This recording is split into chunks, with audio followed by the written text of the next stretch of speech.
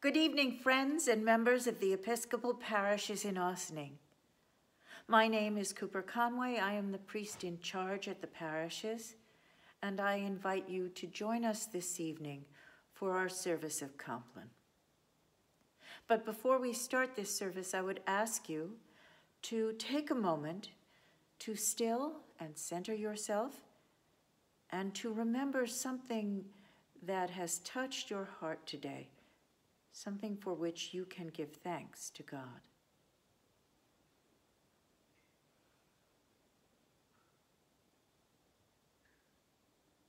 Amen. And now we begin our service of Compline on page 127 in the Book of Common Prayer. Page 127. The Lord Almighty grant us a peaceful night and a perfect end. Amen. Our help is in the name of the Lord, the maker of heaven and earth. And now, in silence, let us confess our sins to Almighty God.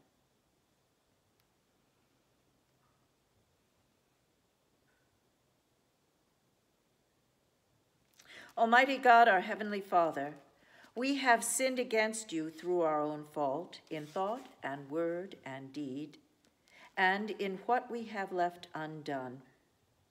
For the sake of your Son, our Lord Jesus Christ, forgive us all our offenses, and grant that we may serve you in newness of life, to the glory of your name.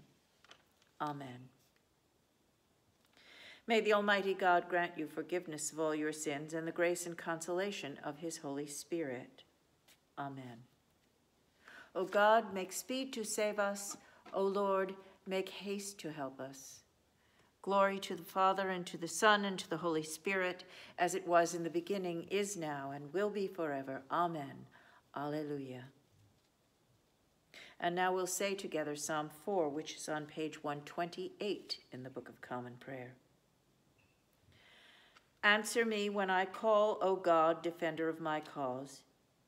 You set me free when I am hard pressed. Have mercy on me and hear my prayer. You mortals, how long will you dishonor my glory? How long will you worship dumb idols and run after false gods?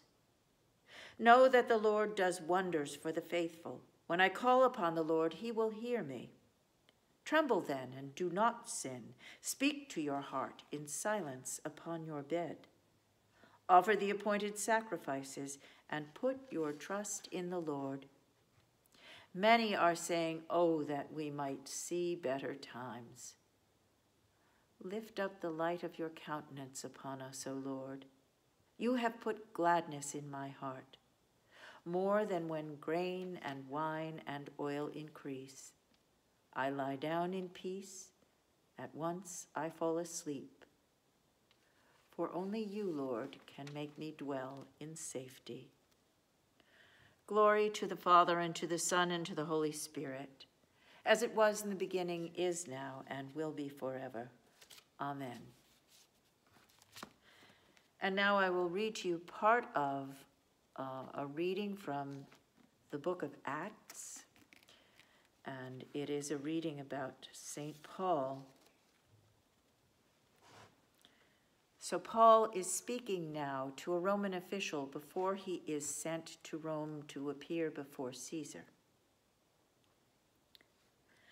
Thus I journeyed to Damascus with the authority and commission of the chief priests.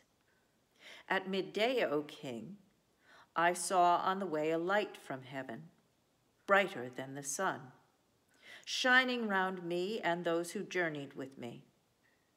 And when we had fallen to the ground, I heard a voice saying to me in the Hebrew language, "Saul, Saul, why do you persecute me? It hurts you to kick against the goads." And I said, "Who are you, Lord?" And the Lord said, "I am Jesus, whom you are persecuting. But rise up, stand upon your feet, for I have appeared to you for this purpose, to appoint you to serve and bear witness."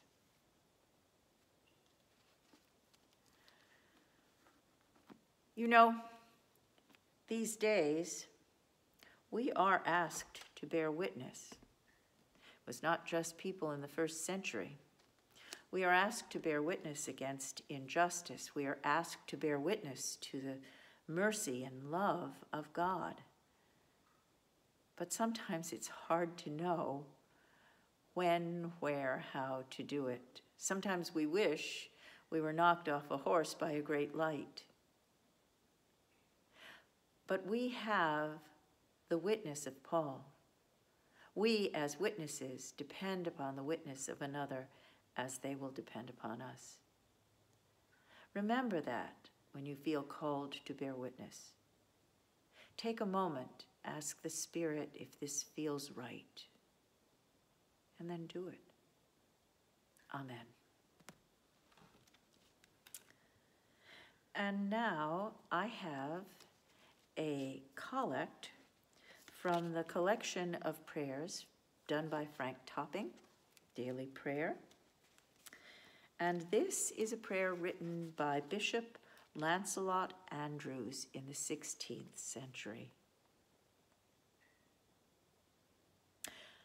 O Lord God, perfect us in that which we lack of your gifts, of faith to increase it, of hope to establish it, of love to kindle it.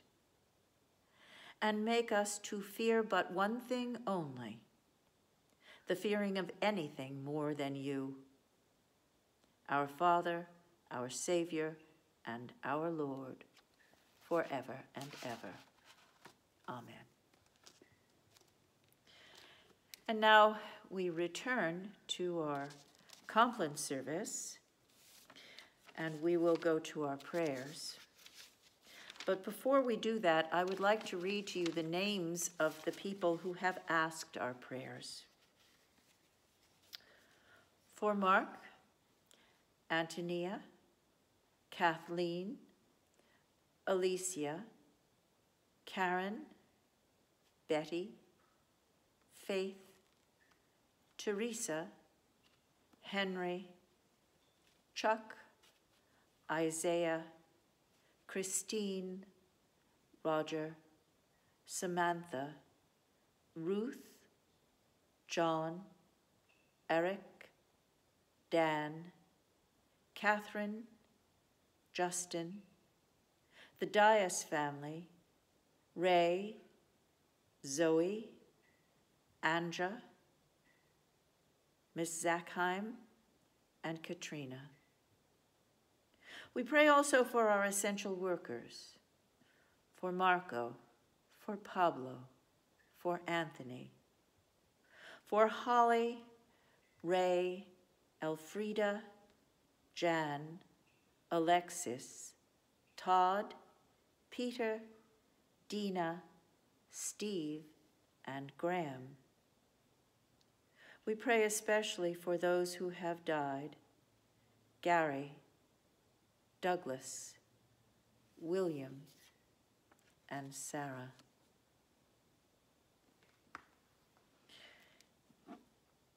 Into your hands, O Lord, I commend my spirit, for you have redeemed me, O Lord, O God of truth. Keep us, O Lord, as the apple of your eye. Hide us under the shadow of your wings. Lord, have mercy. Christ, have mercy. Lord, have mercy. Our Father, who art in heaven, hallowed be thy name. Thy kingdom come, thy will be done on earth as it is in heaven. Give us this day our daily bread, and forgive us our trespasses as we forgive those who trespass against us. And lead us not into temptation, but deliver us from evil. Look down, O Lord, from your heavenly throne, and illumine this light with your celestial brightness, that by night as by day your people may glorify your holy name, through Jesus Christ our Lord. Amen. Keep watch, dear Lord, with those who work or watch or weep this night. Give your angels charge over those who sleep. Tend the sick, Lord Christ. Give rest to the weary. Bless the dying, soothe the suffering, pity the afflicted, shield the joyous, and all for your love's sake. Amen. Guide us waking, O Lord, and guard us sleeping, that awake we may watch with Christ, and asleep we may rest in peace. Lord, you now have set your servant free to go in peace as you have promised. For these eyes of mine have seen the Savior whom you have prepared for all the world to see, a light to enlighten the nations and the glory of your people Israel. Glory to the Father, and to the Son, and to the Holy Spirit, as it was in the beginning, is now, and will be forever. Amen. Guide us waking, O Lord, and guard us sleeping, that awake we may watch with Christ, and asleep we may rest in peace. Let us bless the Lord. Thanks be to God. The Almighty and merciful Lord, Father, Son, and Holy Spirit, be upon you and remain with you now and always. Amen.